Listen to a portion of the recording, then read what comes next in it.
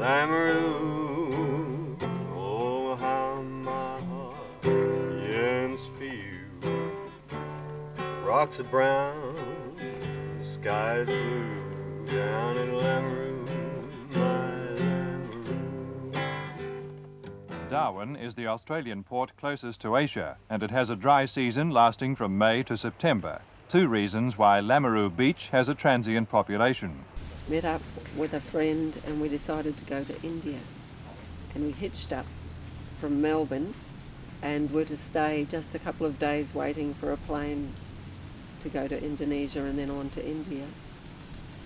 And it was so exciting here. Really? You know, people are here because of the beauty of it, aren't they? And the friendship and the camaraderie. You know, at night they have their meal and they sing. And between Doctor's Gully and Lameroo Beach are all these amazing rocks, these coloured rocks, purple ones, yellow ones, red. And so we stayed down that way. They rely on trees for shelter, which is why they appear only during the long dry. Fascinated, you know, from my architectural point of view. I've always been interested in trying to find out what people really want, and if they have to build it themselves, just how they tackle it.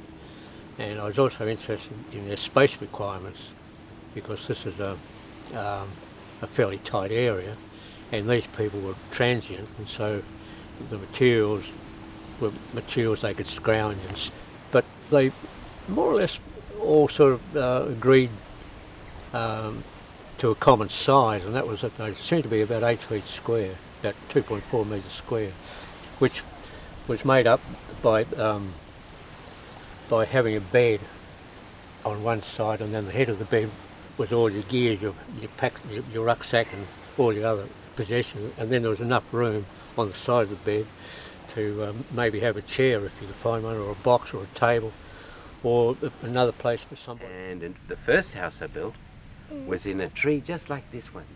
It was out over the rocks, and I put a hammock in it, just a big fishing net, and I slept on that. Yeah, big fishing net. Yeah, pulled tight between the branches, and the high tide would come in underneath. See a big bird there. You see a big bird. That was what was beautiful about living down here, Ishi. We saw lots of big birds flying by, see, like that big one down there, and fish jumping out of the water. We saw sharks sometimes. We saw big manta rays. Active uses of the trees. Guy's was much more elaborate. He actually built platforms on the various levels. So there was a bedroom level and an entertainment level, and the kitchen was down in the roots of the tree. My house there was a tree down there that grew flat with a couple of branches. I lived there. But there was houses everywhere in the trees in here, on the ground and in the trees. Yes, we tried to recycle everything, even in those days. The Darwin Beach is recognised as a rest point for hitchhiking hippies coming in or going out of Australia, but mainly out, particularly through Timor as a cheap way into Asia. Crowded city, bright lights, you'll soon see me vanish out of sight. That midnight bus is taking me back to Lameroo, my Lameroo. So I didn't know it was here when I came. And up in that rainforest along the side of that cliff there were all kinds of little dwellings, and in '73 I built one that was a wooden platform that jutted out from a fairly steep part of that hill behind us. Yeah. And I saw the difference in that particular society. You know, they're all basically young people, but by that stage they had developed fairly prominent traits, even though they were probably all bound by travel and the green smoke stuff. You know. For us, with 4 walls, we don't want 4 walls, man. We just wanted a tree above our heads. And we used to tell them about the beach. They used to come down and sleep on the beach and live on the beach for a day, sometimes a week, sometimes 3 months. We had, for instance, Allen Ginsberg, who was from the USA. He read some of his poetry. We got stoned.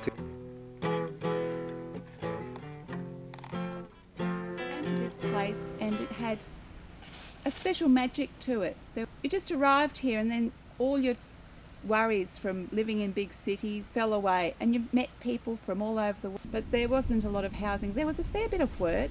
Some of us would be working in town. I got a job mowing lawns. And after work, we'd all come back down here and we'd share our food. The old lentil stew was rather a popular meal because it could spread to feed a lot of people. So you just threw in some rice and some lentils and threw in some onions and cooked it all up and shared it with whoever was around until it was gone. Last night was a beautiful sunset, really beautiful. In the water it was reflected, the pink, you know, was reflected because the tide was out. So we pitched a little blue tent right here, little blue plastic 2-man tent. And the first night, the sound of the hermit crabs kept us awake all night, crawling all over the plastic. The bats falling out of the trees, drunk from honey in the flower. There was a lot of questioning about land ownership, and I think the hippies at that time reflected some of that questioning about who belongs to this place, or, you know, why can't people just stay in a place? Because the Aboriginal men and women would come down, and they've been coming here for a long time, and they would be fishing, and they'd get stingrays here. But when I got together with these people, everyone had different ideas. And we explored all these ideas, and sure enough, you know, it was different. It was more, there's a lot more to life than what you normally just learn from your mum and dad or your religion. I want to climb in. You want to climb? Well, that's what it's about. That's the best thing that we got about living here. Because we all came from the cities and the suburbs. Well, that was a whole introduction to nature and to living outside. And we really loved that. In fact, I loved it so much, I haven't changed. I've always got to live in something that I feel.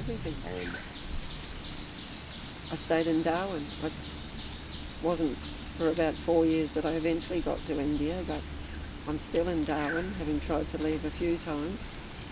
But I think that the spirit of Darwin first started on that first day on the beach right here, and it's still here now.